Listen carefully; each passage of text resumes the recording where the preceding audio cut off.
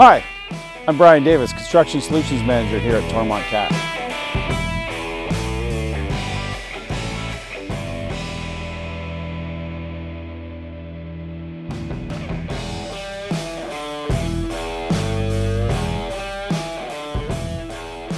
Today we're going to talk about e-fence. This is a standard feature that comes in all of our non-GC excavators from 313 to 395. There are a number of different programmable fences that can be put into the machine. There's e-fence ceiling, e-fence floor, e-fence wall, cab avoidance, left swing, and right swing. And all of them can be programmed separately. If you're looking at working underneath hydro wires or inside of a building, you may want to set a height limit. So you can set e-fence ceiling, and then when you boom up, you will not go through that limit. The boom will automatically stop, so you will not contact the wires or the ceiling. All of the other fences work very similarly. Cab avoidance is one that you can put on so that the bucket will not come into contact with the cab. Very helpful, especially when training younger operators without much experience.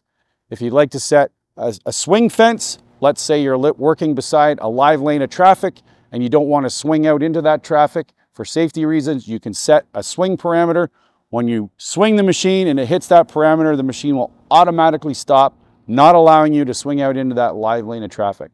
So e-fence is a really great safety feature to help an operator work much more confidently in tight spaces or in anywhere where they can't really see very well and they just need that little bit of assistance. So let's hop up in the cab and we'll show you how e-fence works.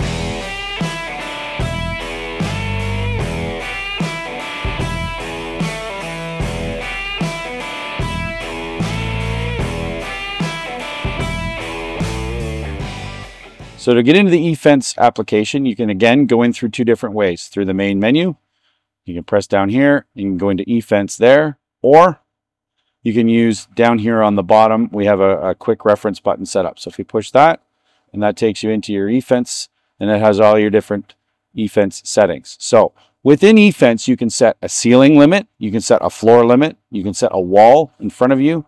You can also, if we toggle down here, you can set cab avoidance, and you can also set swing parameters to the left and to the right. So if you're working alongside, say, a live lane and you don't want to swing out into traffic, you could set up a swing fence.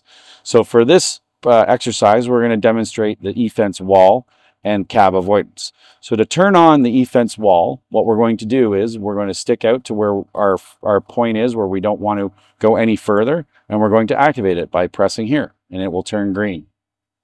And it's now active. So we're going to pull our stick in so that we don't hear the noise anymore. Now you can see here on the screen we have a wall that is activated. So when we stick out, the bucket will automatically stop. And once it gets to that point, we cannot push it any further. And that's as far as that bucket will go. Okay, so that's e-fence wall. Now to deactivate it, we just press and hold here. And we just press this again and gray it out. And that will deactivate our e-fence wall. So now, if we want to turn on cab avoidance, and this is a great feature, especially when training younger operators that aren't maybe as experienced, we can turn that on. And now, when you bring the bucket in, you cannot touch the cab. So as we come close to the cab, you'll see that e-fence cab avoidance is on here.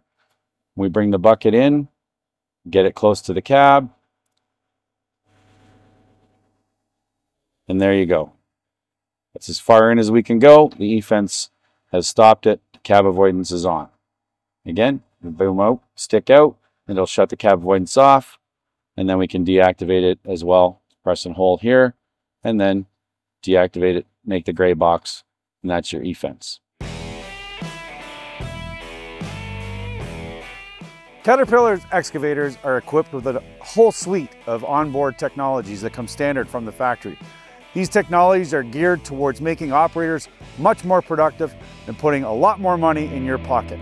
If you have any more questions about any of these technologies, please contact your local Tormont rep. Thank you.